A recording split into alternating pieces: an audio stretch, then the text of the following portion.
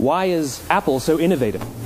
Year after year after year after year, they're more innovative than all their competition. And yet, they're just a computer company. They're just like everyone else.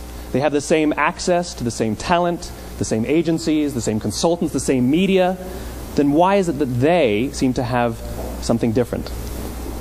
Why is it that Martin Luther King led the civil rights movement?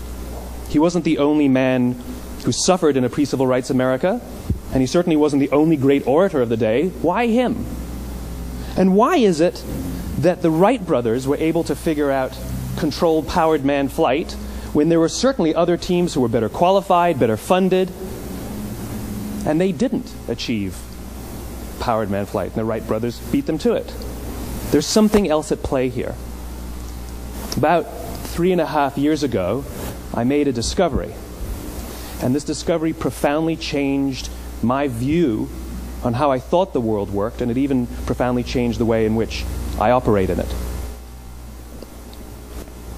As it turns out, there's a pattern. As it turns out, all the great and inspiring leaders and organizations in the world, whether it's Apple or Martin Luther King or the Wright brothers, they all think, act, and communicate the exact same way, and it's the complete opposite to everyone else.